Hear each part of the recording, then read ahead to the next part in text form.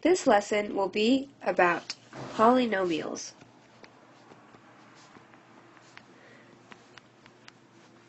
A polynomial is the sum of many monomials.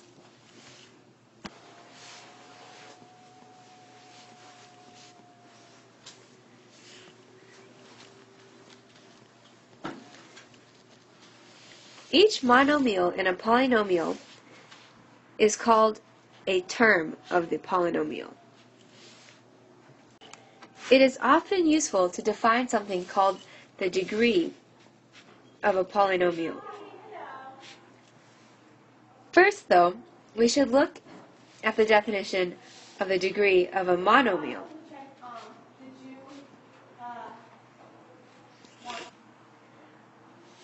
Which is the sum of the exponents of all of the variables.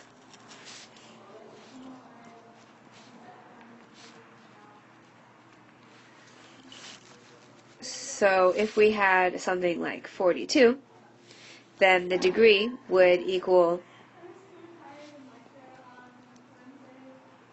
0, because essentially 42 has no variable, or is equal to 42 times the variable to the power of 0. If we had something like 3 times x squared, then the degree would be 2, because the only variable is x, and its exponent is 2.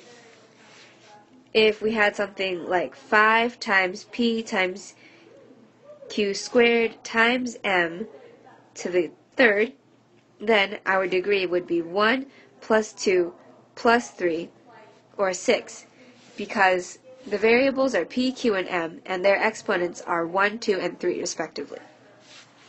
Now, we can look at the definition of the degree of a polynomial and say that it is equal to the maximum of the degree of its terms.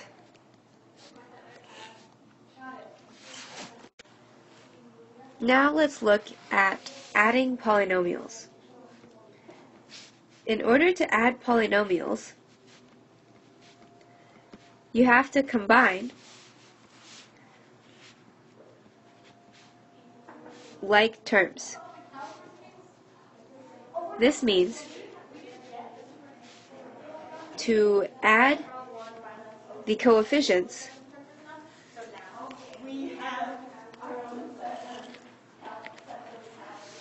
of terms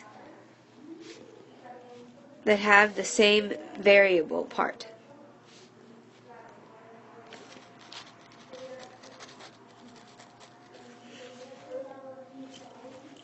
So, for example, something like 5xy and 6xy could be combined because they both have xy as their variable part.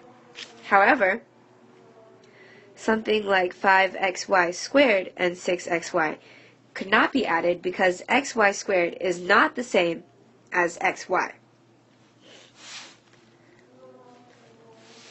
So let's simplify something like 10x squared plus 3x minus 4 plus 5y squared minus 7x squared plus 5x plus 1.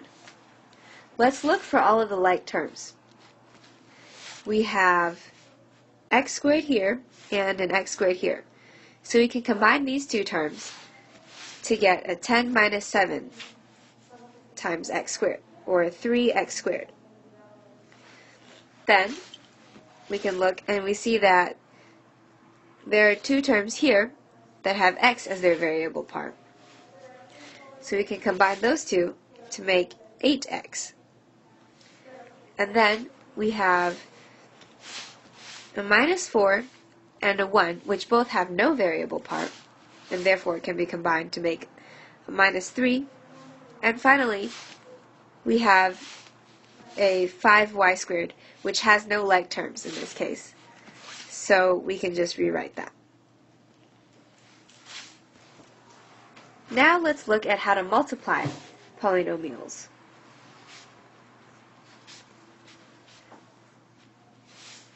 In general, multiplying polynomials involves using the distributive property.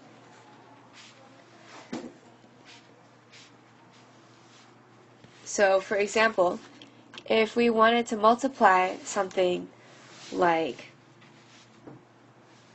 25 minus a squared plus bc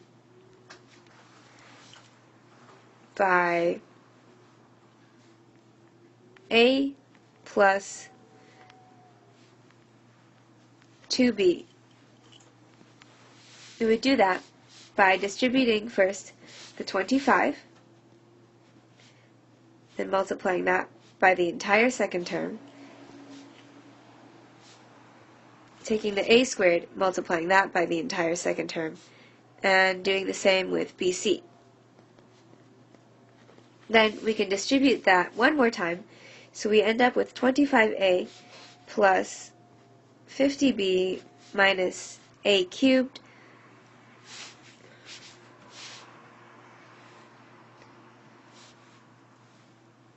minus 2a squared b plus abc plus 2b squared times c.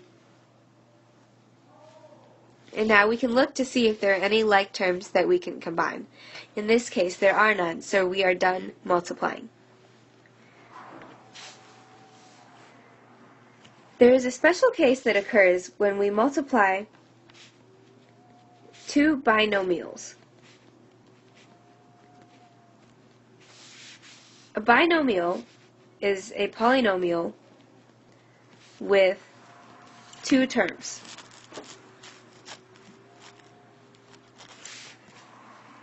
So this can be something like x squared plus xy.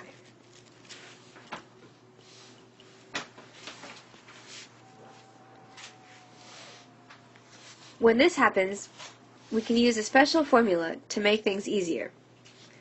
Let's say that a represents our first term, b represents our second term, c is another term, and d is another term. So each of these individually is a binomial. We want to multiply them together. We can use an acronym called FOIL to help us do this. FOIL stands for first, outer, inner, and last. So first refers to the first two terms of each of the binomials. So in this case, that's a and c. So this equals a times c. Outer refers to the outer terms of the binomials. So this is a and d. Inner then refers to b and c.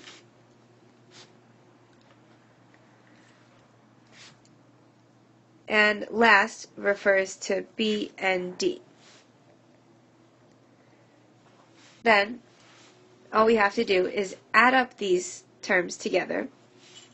So that's AC plus AD plus BC plus BD. And that gives us our product that we are looking for. These two are equal. So we can have an example of this. Let's say we have 5a plus b times 3a plus b.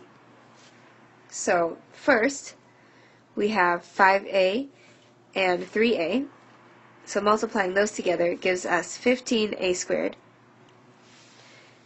Outer we have 5a and b, so that gives us 5ab.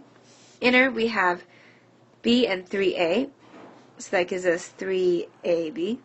And then last we have a b and a b, so that's just b squared. And then we can combine like terms, and so our final product is equal to 15a squared plus 8ab plus b squared.